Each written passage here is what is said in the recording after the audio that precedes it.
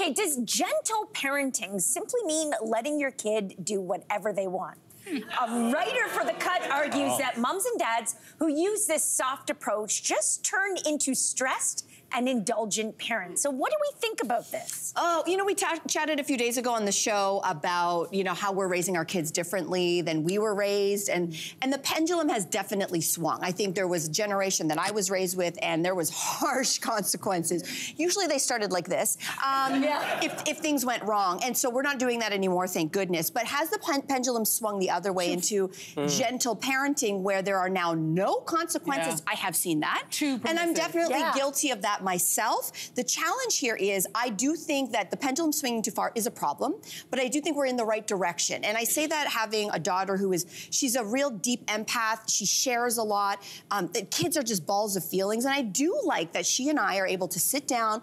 We go through things. If she has a tantrum, which she doesn't really have a lot of, you know, you didn't get to have tantrums when you were little without a very swift consequence. But my daughter now, I sit down and I'm like, okay, what's really going on? And my parents are probably like this. Oh, that question. Right. What's really going on? Who cares? But I will say this. I will definitely continue to work on having better consequences for my daughter. The problem I have with this is gentle parenting is great in your house.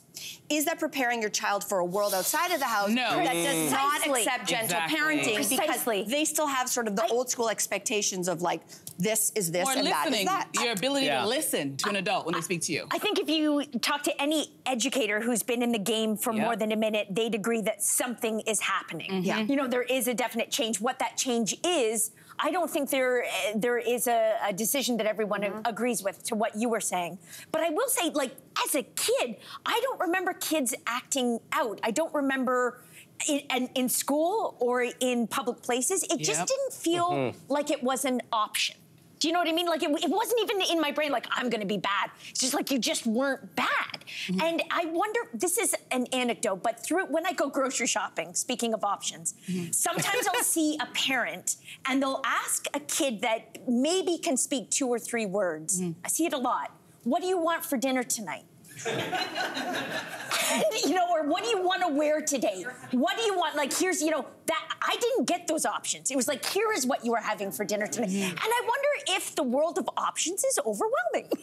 Yeah, absolutely. Listen, absolutely. You know what? I was raised in a time where, you know, you got spankings, and I'm okay with it. I'm actually kind of grateful. And I can count on one hand the number of times I got a spanking. It was not, my parents were not aggressive. I actually really appreciate it now as an adult, because when I go places, I've always been able to know how to behave, who to listen to respect authority. But what I'm noticing, I understand, but I also understand parents wanting to do better than what their parents did. That is fair to say. But I think parents have to be listening to the camp counselors and the coaches and the teachers who are like, listen, we're in a crisis here. We cannot deal with your kids. Never mind teaching them something. We can't even get them to listen to us or to stand in one spot without giving all this attitude. And then when we come to you, it's double down. So now you're not even listening. You're also supporting your child. So our hands are tied here and we don't know what to do. And I think parents who are whatever parenting style they're trying, it's not working. You got to listen to the people who are with your kids all day, because there's a crisis going on. I disagree.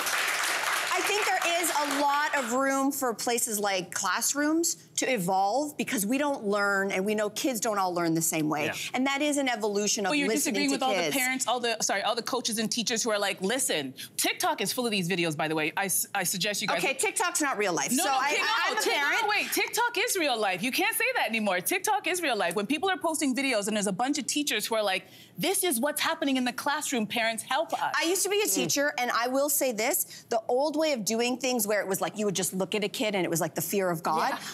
I never wanted a classroom like that. Even though, yes, you can definitely show numbers that kids were behaving themselves. Does that mean they were learning? Does that mean they actually respected you? Or did they just fear you? And those are changes. Of course they're learning. I'm hearing numbers that are very different to that. The education system leaves a lot to be desired, absolutely. I agree with you. But teachers are trying to do better, to understand that, no, kids are not just little robots. They do have feelings. they do have thoughts of their own, and they're really imaginative if you give them the space to actually be creative. I know, but do we have to cater to every feeling that they have? Like, it's fine that they have feelings, but do we need to cater to every single feeling? I feel like we're doing too much catering. Teachers can't do that. No, I mean, they can't. There's 28, 30 kids in a class. I don't know. I think it's really easy to look at kids today on TikTok and everything and say, oh, they're running wild. They don't have any discipline. And I think maybe they don't have the same rigid discipline that we did growing up. But in terms of my friends' kids and everything, maybe they're a little kind of more all over the place, but I find them really interesting. I think they're more in touch with their feelings. I think they tend to be more creative than us. And I think in a lot of ways, they're actually emotionally smarter than we were in the way we were raised. That being said, if I had kids,